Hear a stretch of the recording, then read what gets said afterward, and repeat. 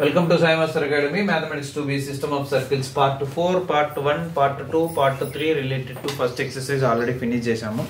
Part 4, Part 5, Part 6 వరకు రావచ్చు maybe. That is related to second exercise. అందులో ఉన్న టాపిక్స్ ఏంటంటే one by one. If I write here, there is the first one, radical axis. Radical axis. Radical center. Radical center, and also one more very important that is circle orthogonal to three circles. నేను explain చేస్తాను మీకు.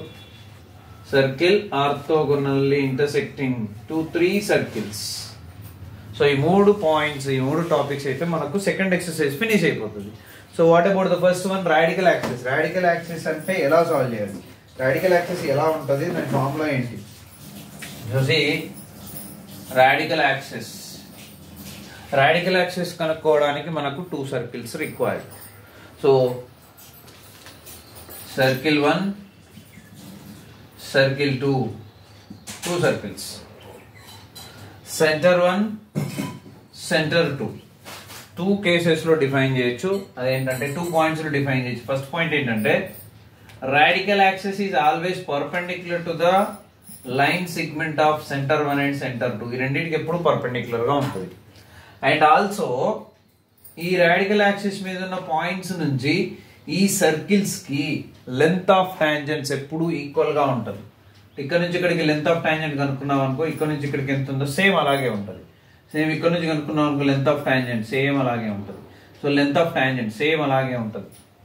So define ఎలా చేయొచ్చు అంటే the point of the locus of the points which are having equal distances, means equal length of tangents from two circles, is also called radical axis.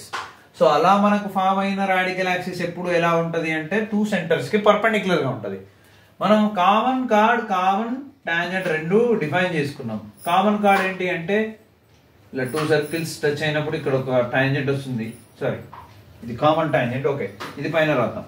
So common tangent ఎలా ఉంటుంది, two circles touch అయినప్పుడు centres ని join చేస్తే perpendicular to the centre lines, centre segments కి perpendicular ఉండేది common tangent. Common card ఎలా ఉంటుంది అంటే టూ సర్కిల్స్ ఇంటర్సెక్ట్ అయినప్పుడు ఒక లైన్ జాయిన్ చేస్తే అది కూడా టూ సెంటర్స్ ని జాయిన్ చేస్తే పర్పెండిక్యులర్ గా ఉంటుంది. మన డెఫినేషన్ ప్రకారం ఏంటంటే ఎ line perpendicular to line segment of centres is radical axis. So ఇక్కడ కూడా సేమ్ ఆపరేషన్ జరుగుతుంది, సేమ్ ఇలాగే ఉంది. Perpendicular to radical centre, line segment of centres కదా. సో ఈ సెంటర్స్ ని జాయిన్ చేసి వచ్చే లైన్ సెగ్మెంట్ కి ఈ లైన్ పర్పెండిక్యులర్ గా ఉంది కాబట్టి దీన్ని ఏమన్నాం మనం, రాడికల్ యాక్సిస్ అని అన్నాం. Radical axis. ఓకే, సో ఇక్కడ కూడా సెంటర్స్ ని జాయిన్ చేస్తే వచ్చే లైన్ సెగ్మెంట్ కి ఇది కామన్ కార్డ్ అనేది పర్పెండిక్యులర్ గా ఉంటుంది. సెంటర్ ని జాయిన్ చేసి వచ్చే లైన్ సెగ్మెంట్ కి కామన్ టాంజెంట్ అనేది పర్పెండిక్యులర్ గా ఉంటుంది. కాబట్టి in this case we can say ఇవి రెండు కూడా రాడికల్ యాక్సిస్ అని అనొచ్చు. సో రాడికల్ యాక్సిస్ అంటే డెఫినేషన్ మనకు తెలుసు కాబట్టి దాని నుంచి వీటిని కూడా రాడికల్ యాక్సిస్ అంటున్నాం. సో వీటికి ఏదైతే ఫార్ములా ఉందో అదే దీనికి ఫార్ములా. సో కామన్ కార్డ్ కి కానీ కామన్ టాంజెంట్ కి కానీ given two circles then the formula s - s' = 0. Same radical axis కూడా ఫార్ములా ఏంటంటే s - s' = 0. ఓకేనా? సో అవి టచ్ అయినప్పుడు రావచ్చు, ఇంటర్సెక్ట్ అయినప్పుడు రావచ్చు, అండ్ టచ్ కాకున్నప్పుడు కూడా రావచ్చు రాడికల్ యాక్సిస్ అనేది. So this is the first point, radical axis. Now radical centre. Radical centre కావాలంటే we need three circles which are having centers non-collinear centers. Collinear అంటే ఏంటంటే ఇక్కడ ఒకటి, ఇక్కడ ఒకటి, ఇక్కడ ఒకటి, ఒకే లైన్ మీద ఉంటే కొలీనియర్. ఇక్కడ చూడండి, ఇది సెంటర్ 1, ఇది సెంటర్ 2, ఇది సెంటర్ 3. ఇది s1 = 0, s = 0, s' = 0, s" = 0. 3 circles. ఈ సెంటర్స్ ని జాయిన్ చేస్తే కొలీనియర్ గా ఉండవు, ఒక ట్రయాంగిల్ లా ఉంటాయి చూడండి, కొలీనియర్ గా లేవు. కాబట్టి నాన్ కొలీనియర్ సెంటర్స్ మీరు ఇలా తీసుకోవద్దు. 3 సర్కిల్స్ అంటే ఇవి కొలీనియర్ అయితే అప్పుడు రాడికల్ సెంటర్ రాదు మనకి. So 3 non collinear centred circles తీసుకొని టూ సర్కిల్స్ కి ఒక్కొక్క radical axis. This is the radical axis by the definition of this.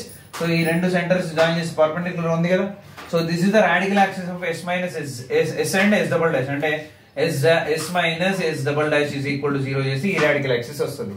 ఈ రెండింటికి రాడికల్ యాక్సిస్ అంటే పర్పెండిక్యులర్ ఉండాలి కాబట్టి సో s' - s" చేస్తే ఈ రాడికల్ యాక్సిస్ వస్తుంది. ఈ రెండింటికి రావాలంటే ఇలా ఉంటుంది, ఎందుకంటే పర్పెండిక్యులర్ ఉండాలి కదా. సో s - s' = 0 ఈ రాడికల్ యాక్సిస్ వస్తుంది.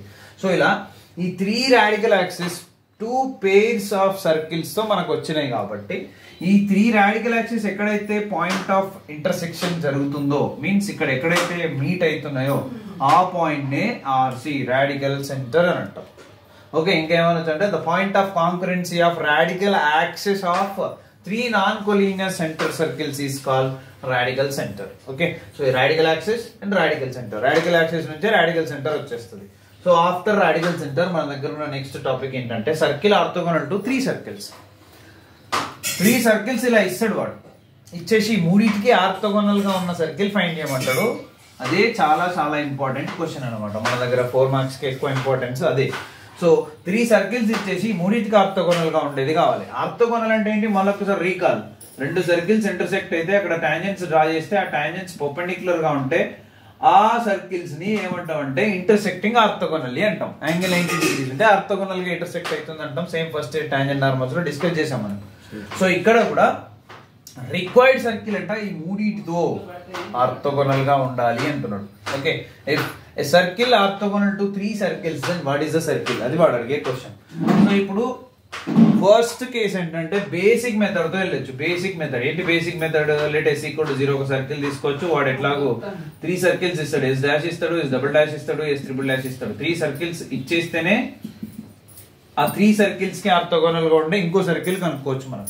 సో ఈ రిక్వైర్డ్ సర్కిల్ అనేది మూడింటికి ఆర్థోగోనల్ గా ఉంది కాబట్టి ఈ రెండింటిని యూజ్ చేసి orthogonal condition 2g g dash plus 2f f dash is equal to c plus c dash use చేసి ఒక ఈక్వేషన్ కనుక్కోవచ్చు. 1 2 3 4 5th ఈక్వేషన్ వస్తుంది. And this is for orthogonal to this కాబట్టి you will get one more equation number 6. And this is orthogonal to this కూడా అంటే వాడే చెప్తున్నాడు మూడింటికి ఆర్థోగోనల్ కాబట్టి 3 కండిషన్స్ వస్తాయి. That is equation number 7.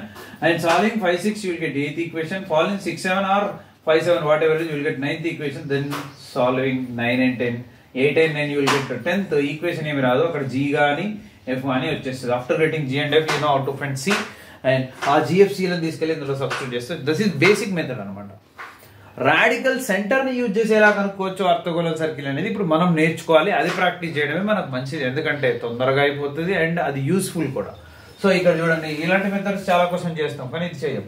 So that's why ఈ మూడింటికి ఆర్థోగోనల్ గా ఉండే సర్కిల్ కావాలంట. ఫస్ట్ ఏం చేయాలంటే రాడికల్ సెంటర్ ఫైండ్ చేయాలి. 1 2 3 ఈ 3 సర్కిల్స్ కి రాడికల్ సెంటర్ ఫైండ్ చేయాలి. c1 c2 c3 s = 0 s dash = 0 s double dash = 0. ఈ రెండింటికి రాడికల్ సెంటర్, ఈ రెండింటికి రాడికల్ సెంటర్, ఈ రెండింటికి radical centre. Okay, sorry radical access.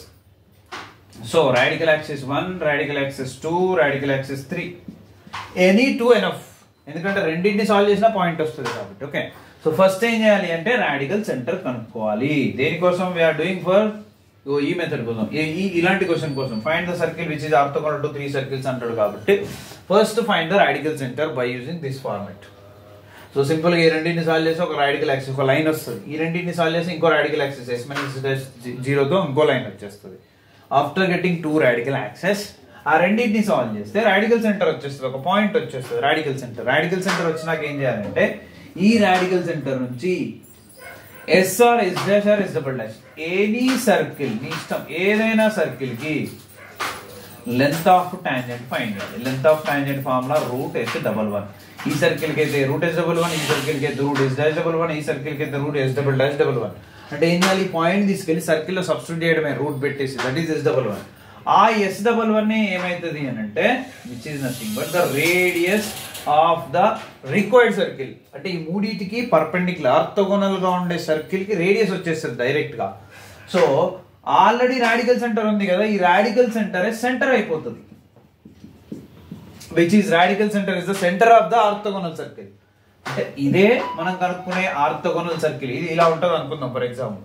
ఇదే మనం కనుక్కునే ఆర్థోగోనల్ సర్కిల్ కి centre, radical centre centre, and radical centre నుంచి ఏ సర్కిల్ కి అయినా length of tangent radius. So after getting r and h comma k we have the formula x minus h whole square plus y minus k whole square is equal to r square is the formula. Substitute చేస్తే మనకు వచ్చేస్తుంది answer. So ఇవి మన దగ్గర ఉన్న next exercise కి related topics అన్నమాట. So వీటిని యూజ్ చేసి మనం ఇప్పుడు ప్రాబ్లం చేద్దాం. The first one I will explain about this question. ఎందుకంటే రాడికల్ యాక్సిస్, రాడికల్ సెంటర్ అవి కూడా ఒక్కొక్కటి చెప్తాము. చెప్పిన తర్వాత ఒక లాంగ్ ఆన్సర్ చెప్పేసి ఐ మీన్ ఈ మోడల్ ఆర్థోగోనల్ క్వశ్చన్ చెప్పేసి నెక్స్ట్ వీడియోకి వెళ్ళిపోతాం. యా, సో ఇక్కడ నేను క్వశ్చన్స్ ఇచ్చాను చూడండి. సెకండ్ ఎక్సర్సైజ్ లో ఫస్ట్ రోమన్ లో ఫస్ట్ బిట్ ఏంటంటే find radical centre, second bit find common card, third bit find common tangent at the point of contact. మూడింటికి కూడా radical axis, common tangent, common card మూడింటికి ఒకటే formula. Common card, common tangent అంటే at the point of contact s minus s dash equal to 0. Just రెండింటిని subtraction చేసుకుంటూ వెళ్ళిపోవడమే. So ఇక్కడ నేను first question I'm discussing the first question second row exercise 2B లో first Roman లో first question నేను చెప్తున్నా. మీ దాన్ని సబ్ట్రాక్షన్ ఈజీగానే చేయొచ్చు. ఈ ఫస్ట్ థర్డ్ ఒకటే. ఇక్కడ ఏమైందంటే సెకండ్ సర్కిల్ ఈక్వేషన్స్ కి you have multiple 3 and 4. That's why I'm giving first question. ఏంటా first question? First circle s equal to what? x square plus y square minus 3x minus 4y plus 5 equal to 0, equation number 1. And s dash equal to what? 3 into x square. 3 into x square plus y square minus 7x plus 8y minus 11 equal to 0, equation number 2. So ఇక్కడ 3 multiple ఉండొద్దు మనకి circle రావాలి అంటే. That's why dividing by 3 then you will get s dash is x square plus y square minus 7 by 3x. Sorry, ఇక్కడ ఏం చేయాలంటే మనకు divide చేసుకొని సాల్వ్ చేయొచ్చు. ఇక్కడ ఈ ఒక్క only common tangent, common card దగ్గర ఏం చేయాలంటే దీన్ని డివైడ్ చేయడం కంటే దీన్ని 3తో మల్టిప్లై చేయడం ఈజీ మెథడ్. ఎందుకంటే నీకు ఫ్రాక్షన్ రాదు. డివైడ్ చేసుకున్న సేమ్ మెథడ్ ఎల్సిఎం చేయాలి అక్కడ.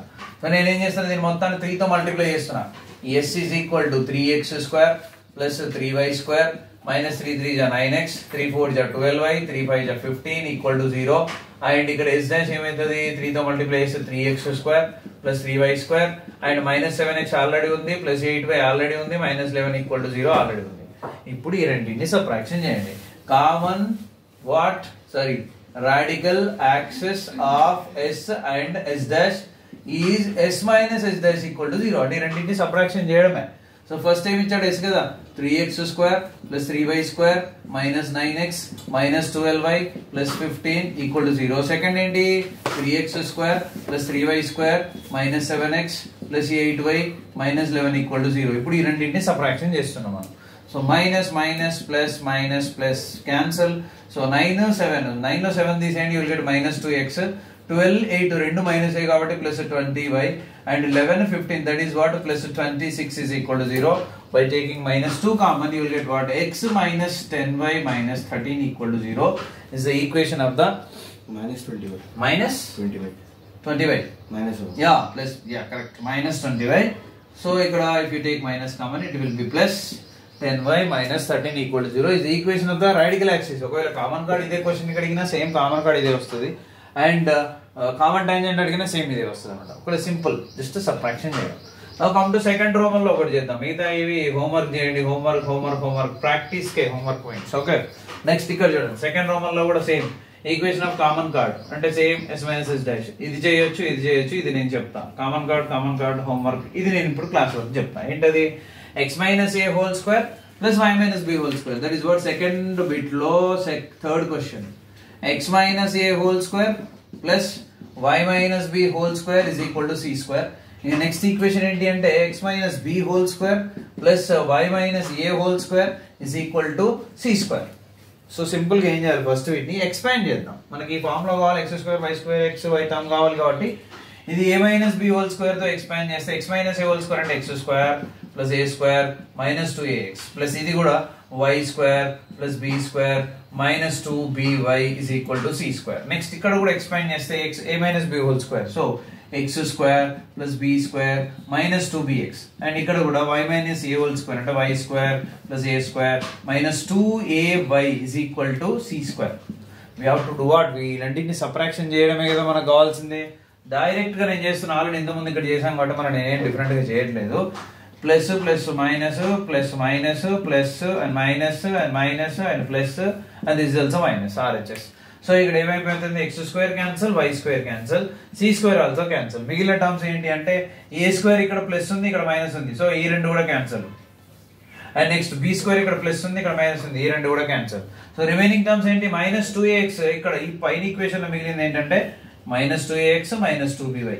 అండ్ కింద మిగిలిపోయిన ఏంటంటే minus 2bx and it will be plus 2bx, ఎందుకంటే మైనస్ ఉంది కాబట్టి మల్టిప్లై చేస్తే 2bx అండ్ ఇక్కడ ఏమైతుంది plus 2ay is equal to 0. ఇది మనకు మిగిలిపోయిన equation.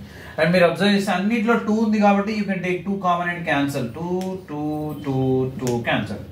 And remaining what ax bx minus ax plus bx and ఇక్కడ minus by plus ay is equal to 0. ఇక్కడ మనం x కామన్ తీస్తే you will get minus a plus b and ఇక్కడ మీరు ఏం కామన్ తీస్తారు, మైనస్ a కావాలి కాబట్టి మైనస్ y కామన్ తీయండి. This will be b and this will be minus a is equal to 0. b minus a మళ్ళీ b minus a common తీయండి. b minus a common తీస్తే ఇక్కడ x minus y is equal to 0 and this coefficient కాబట్టి తీసుకెళ్తే 0 అయిపోతుంది. x minus y equal to 0 is the equation of the common tangent radical axis. ఏదైనా అడగొచ్చు, ఏదైనా answer ఇదే అనమాట. Now come to second Roman first bit equation of common tangent. So ఇక I don't want to explain this why because same మళ్ళీ subtraction చేసేయడమే. Subtraction చేస్తే మీకు వచ్చే ఈక్వేషన్ ఆఫ్ కామన్ కార్డ్ కావచ్చు, కామన్ టాంజెంట్ కావచ్చు, రాడికల్ యాక్సిస్ కావచ్చు. Common tangent కు మాత్రం at the point of contact. Okay, అంటే మీకు నేను ఆల్రెడీ డయాగ్రామ్ చూపించాను కదా, ఇక్కడ వచ్చే కామన్ టాంజెంట్ ఇవి కావు. Okay, that for that common tangent we can use this. Already మనం సర్కిల్స్ లో యూజ్ చేసాం. So that the circle touch each other point of contact. Common tangent at the point of contact అని వచ్చేసింది అక్కడ. Same ఇదే formula వాడాము. Next మనకి ఈ ఎక్సర్సైజ్ లో కూడా వస్తాయి ఆ మోడల్ ప్రాబ్లమ్స్, అప్పుడు చేద్దాం. So after this will go to కొంచెం పెద్ద క్వశ్చన్స్, ఆర్థోగోనల్ క్వశ్చన్స్ కూడా డిస్కస్ చేద్దాం. అది పార్ట్ నెంబర్ 5 లో డిస్కస్ చేద్దాం. Share to maximum and if any doubts and anything you want to share with me, send in comments and thank you.